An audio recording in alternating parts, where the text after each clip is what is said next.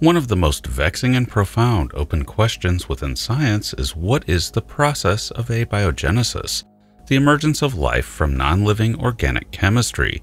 It remains very much unclear what exactly happened there, to the point that it can't yet be said if the process is a fluke and may have happened only a handful of times in the entire universe, or even only once, or if the process is relatively straightforward and happens everywhere it can, making for a universe likely to be teeming with at least simple life. We currently have two potential ways to solve this mystery. The first is to directly find life independent of Earth. This can happen through searching for microbial life on other solar system bodies such as Mars or Europa, or discovering evidence of biosignatures on exoplanets, or even finding a technosignature of an alien civilization. The second way is to work out the chemical process of abiogenesis in the laboratory. There is work being done on both approaches, however much of it remains a mystery. But if abiogenesis turns out to be a difficult process, then we are faced with yet another mystery. As it stands right now, one of the reasons that it's thought that abiogenesis probably isn't a rare process is because it happened seemingly at the very first possible moment it could here on Earth. There's even some evidence that's still being debated that would place the dawn of life on Earth back into the late heavy bombardment, when Earth had to have been only marginally habitable for life at all. That abiogenesis, if a rare process, happened under those somewhat extreme conditions seems highly unlikely.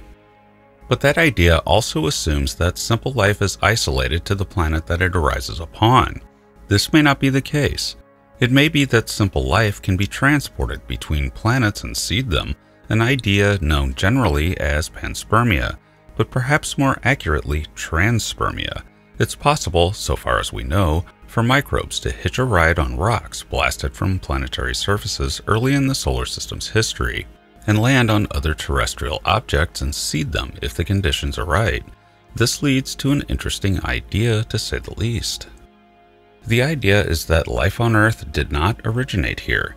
This opens up a number of candidates, such as Venus, or even very odd places for life to arise have been advanced, at least to be hypothetically possible, such as the seemingly water-rich asteroid Ceres.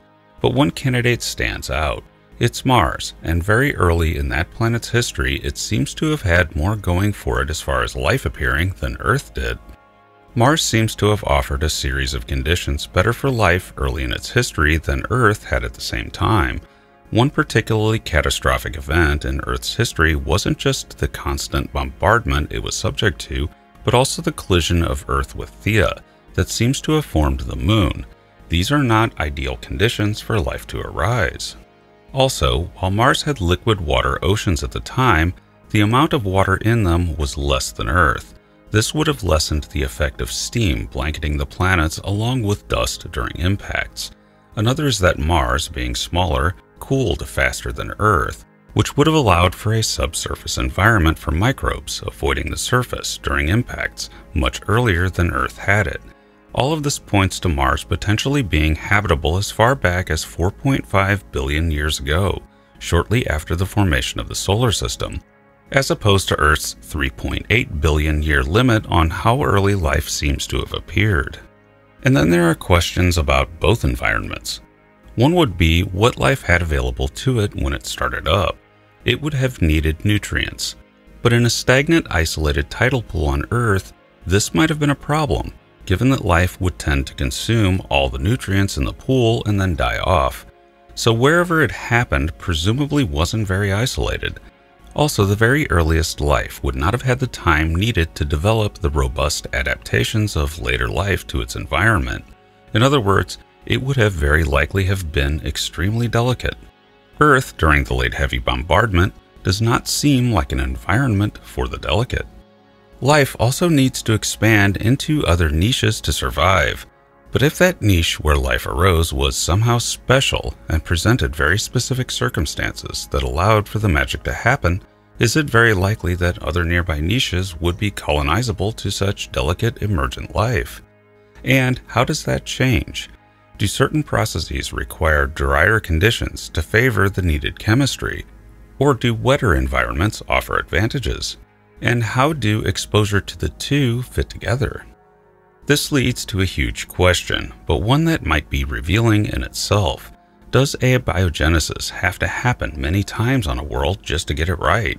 If so, then that would imply that the process is generally easy if a certain group of long-term conditions are met, or that the conditions for it are very rare on exoplanets, but occasionally do happen.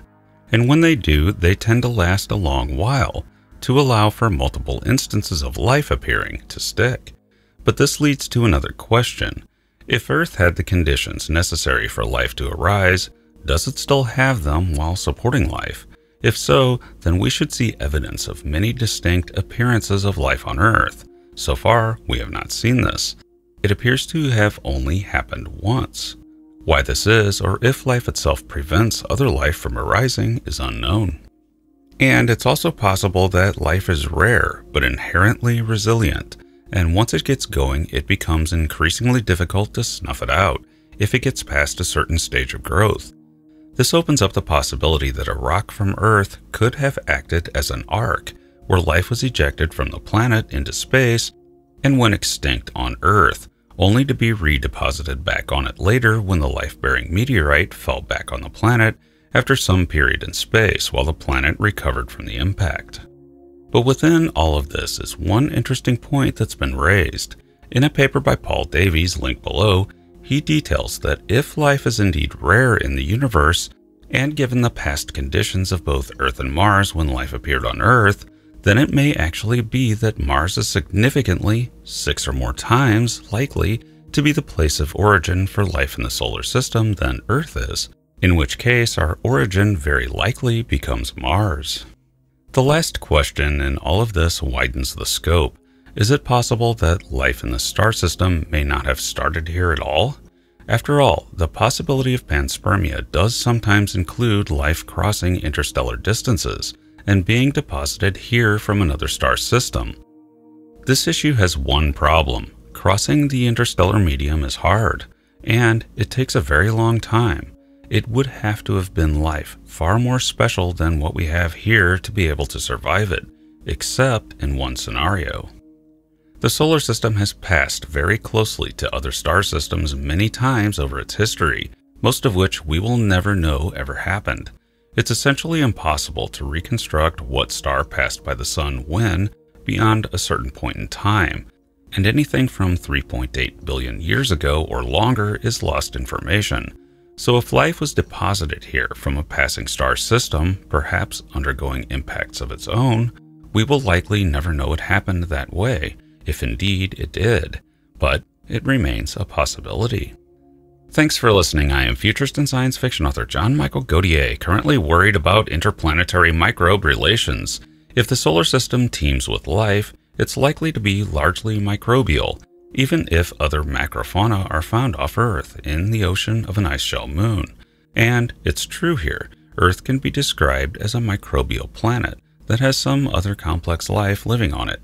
But the microbes rule, and they may rule the solar system. What if they interact and don't get along? We're at their mercy, and be sure to check out my books at your favorite online book retailer and subscribe to my channels for regular in-depth explorations into the interesting, weird, and unknown aspects of this amazing universe in which we live.